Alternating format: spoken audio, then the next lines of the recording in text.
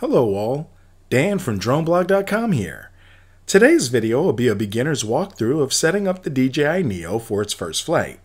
We'll provide an in-depth flight guide soon.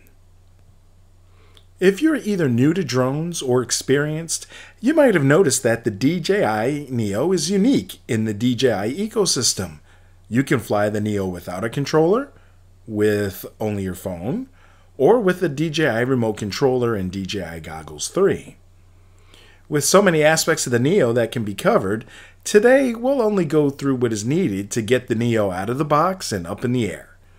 We'll go into all the various flight modes and ways to control the Neo in future videos. What comes in the box? There are a few different Neo combos that can currently be purchased. There's the drone-only kit, a combo package, and a combo package that also includes a traditional RC-N3 remote controller. If you have the drone-only kit, which is perfect for fully autonomous flight, it comes with the DJI Neo, one battery installed in the Neo, 2 spare propellers, a screwdriver, and a USB-C charging and data cable. The combo comes with the DJI Neo, 3 batteries, and a charging hub. It also comes with 2 spare propellers, a screwdriver, and a USB-C charging and data cable. The RC-N3 combo comes with everything mentioned in the standard combo. It adds a DJI RC-N3 remote controller, which enables you to fly the Neo like a traditional whoop or camera drone. Looking at the Neo, we see it is quite small in hand and it is very lightweight. Now starting with the front, there's a small gimbal guard which protects the Neo's single-axis gimbal. Unlike traditional camera drones, which generally have 3-axis gimbals, the single-axis gimbal on the Neo is electronically stabilized using DJI's internal software.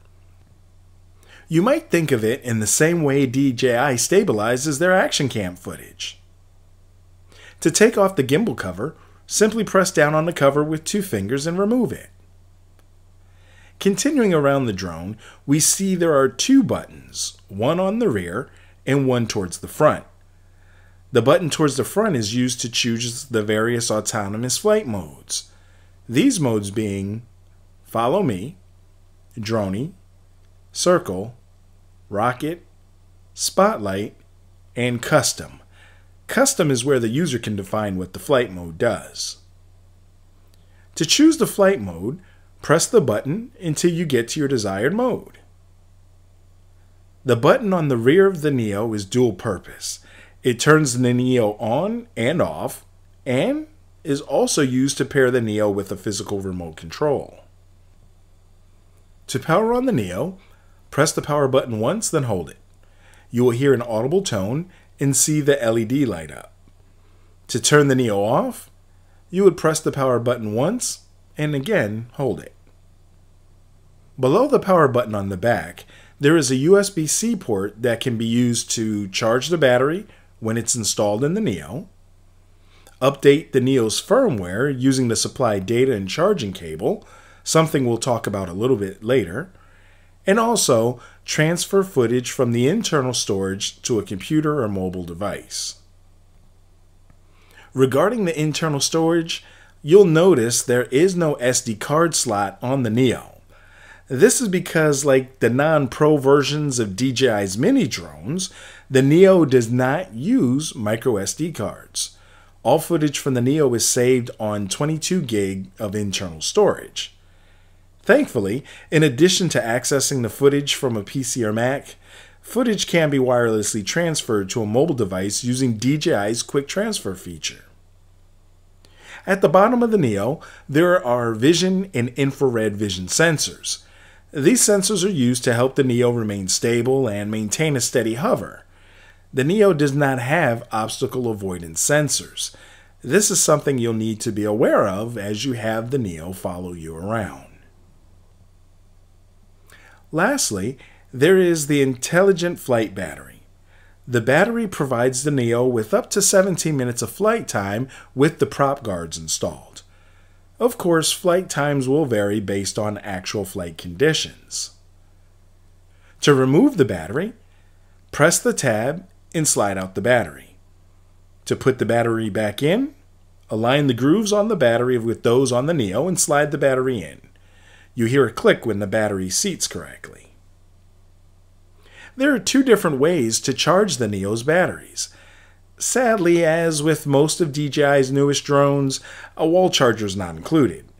While DJI suggests using their 65-watt charger, we found that any 65-watt or even 100-watt PD chargers will work well. If you have the drone-only kit, you will need to charge the battery while it's inserted into the Neo. To do so, locate the USB-C port at the rear of the Neo and simply plug it into the supplied USB-C data and charging cable and into your charger. If you have either of the combo packages with the 3 batteries and battery hub, you'll be able to charge all 3 batteries simultaneously in the hub. This can be done with any charger rated 45 watts or higher. To check how much battery power is left on the batteries, while in the charging hub, press the power button on the side of the hub. To charge the batteries, ensure they are fully seated in the hub. Plug the charger into an outlet and then plug in the supplied USB-C cable into the hub. After a moment, you will see the batteries begin to charge. If you opted for the combo with the RC N3 remote controller, you will also need to charge the RC. To charge the RC N3, locate the USB-C port on the bottom of the controller and plug it in. When charging starts, the LEDs on the front of the remote controller will begin to blink, signifying charging. With all the batteries charged and ready to go, there is a very important step needed to start flying the Neo. Yes, the Neo is unique in that it doesn't need a controller or a phone to fly.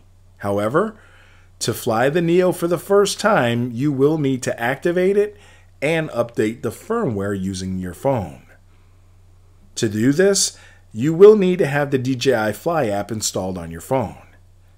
If using an iPhone, you can search for the DJI Fly app in the Apple App Store. The DJI Fly app for Android is only available online on DJI's site. To download DJI Fly for Android, do a Google search for DJI Download Center. In the results, choose DJI Fly and you'll be brought to the software downloads page. After you've installed the DJI Fly app, open DJI Fly. Next, turn on the Neo by pressing the power button once, then holding the power button. On the left side of the main DJI Fly screen, you'll see a glowing outline around the message, Quick Transfer, New DJI Neo Detected. Tap that box.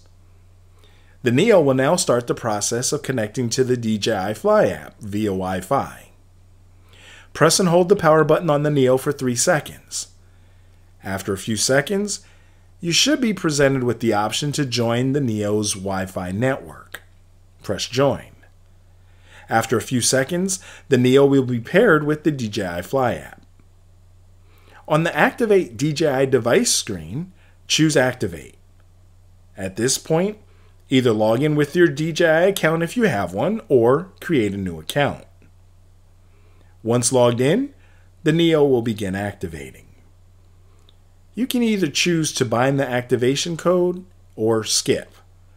After you make your choice, you'll be brought back to the main DJI Fly screen. At this point, you will need to install the new firmware.